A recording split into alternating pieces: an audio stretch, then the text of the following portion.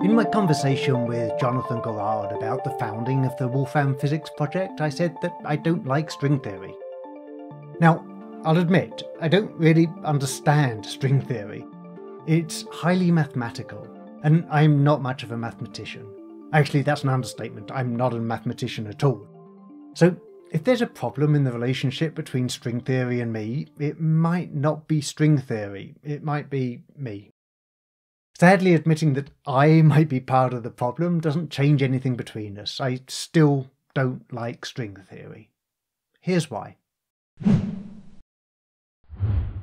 String theory models elementary particles such as electrons and quarks as one-dimensional objects called strings. You can think of them as tiny threads, some of them open, some of them closed loops, floating through the universe. So you can think of the universe as a tumble dryer with a dodgy lint filter, so that all those tiny threads remain suspended in the drum after you've removed your clothes. If the universe is that ugly, then I want out. I mean, seriously, the universe is little bits of fluff floating around? When Jonathan Gorard told me that he doesn't consider string theory a plausible ontology for reality, I think he meant that he too finds it hard to imagine that the universe is really little bits of fluff floating around. According to string theory, the vibrations of each of these tiny threads determine the mass, charge, and all the other properties of the elementary particle it models. There's no denying it, the mathematics of these vibrations yield some compelling results in physics. In particular, one of the vibrational states of the strings can be taken to correspond to the graviton, giving us a theory of quantum gravity. The trouble is, mathematics has a habit of misleading us if we take it too literally. Vibrational states? The mathematics of vibrations is so basic that we see it everywhere. It models the passage of sound through the air, for example, but that doesn't mean the air is made of string.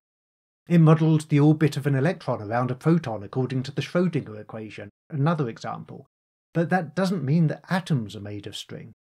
So it models gravitons in a way that's consistent with quantum mechanics. Well, that's interesting, but it doesn't mean that the universe is made of string. Which brings us to the core of the problem, the tension between mathematics and physics. Jonathan Gorard, a self-confessed mathematician, told me that he tends to appraise theories according to their mathematical and philosophical elegance, whereas I, a would-be physicist, tend to appraise theories according to their physical and philosophical elegance. I like theories that stem from beautiful, simple, physical insights. Relativity is a good example. Einstein began with beautiful, simple, physical insights such as that the laws of physics are the same everywhere and that the speed of light is the same everywhere. From such basic postulates, Einstein conceived the special and general theories of relativity. Sure, mathematics came along for the ride, Minkowski space, Riemannian manifolds, the Cartan-Karl-Haider algorithm and all the rest, but the physics came first. Despite having been responsible for much of that mathematical complexity, Einstein famously quipped, "Since the mathematicians have invaded the theory of relativity, I do not understand it myself anymore." It seems to me that string theory is the reverse of relativity in this respect.